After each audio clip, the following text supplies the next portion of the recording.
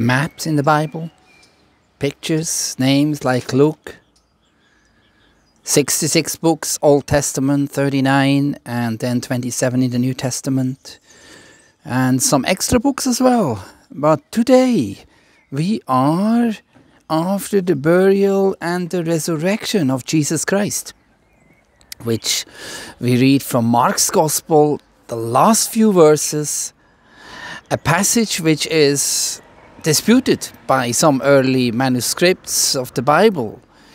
It tells how Jesus meets and speaks with different people, though it's very essential. Verse 9 all the way through verse 20, Mark chapter 16. And that will be the end of Mark's Gospel. We've made it.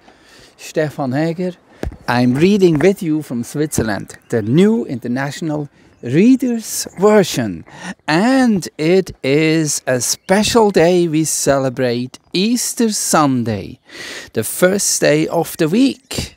And that's how we celebrate, with music, songs, meals, fruit, chocolate, beautiful morning sunshine, but also we read that Jesus rose from the dead early on the first day of the week.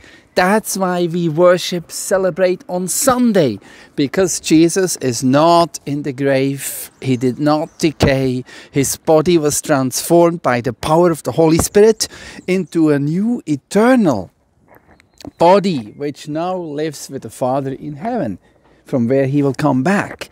This body can go in and out into this natural world because it's a supernatural new body, and it's the prototype of the body we will get if we believe in Jesus. Hey, it says he appeared first to Mary Magdalene. We read yesterday and the day before that Mary 3 and Salome were mentioned standing at Jesus' cross. The 4 women, and then there were 2 of them, 2 women at the burial place. And at the resurrection, 3 again. Mary Magdalene, Mary, and the other Mary, and Salome. Now, today, Mary Magdalene again is mentioned in verse 9 of 16th chapter, John Mark's Gospel. Hey, he had driven out 7 demons out of her.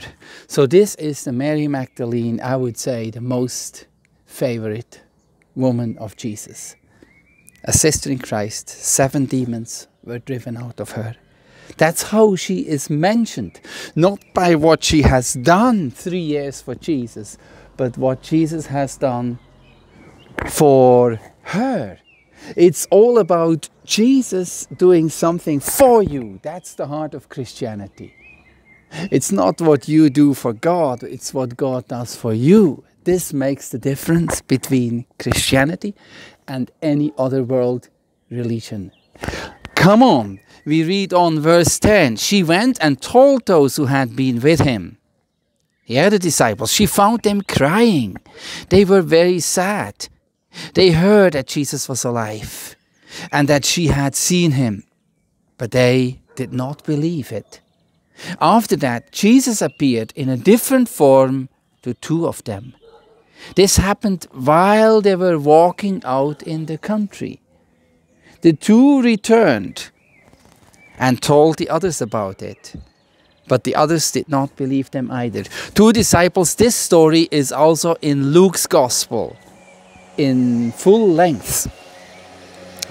And they were 2 witnesses, 2 disciples, they walked with him. And then later, Jesus appeared to the 11 as they were eating. They were eating in their room, hiding. Jesus appeared. The door was closed. He walked straight into their room. Verse 14. He spoke firmly to them because they had no faith.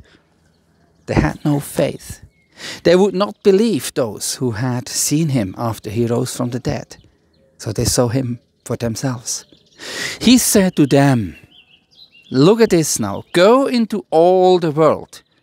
Preach the good news to everyone. So the gospel is good news. It's positive. It's life-changing. Verse 16. Chapter 16, verse 16. Those who believe and is baptized will be saved. Do you believe in Jesus? Have you made him the Lord of your life? Have you taken baptism? Those who do not believe, it says here in verse 16, will be punished. Either you be punished for your sins, or you believe in Jesus and your sins are punished right there at the cross. 2,000 years ago, they were punished already because he died for you and for me.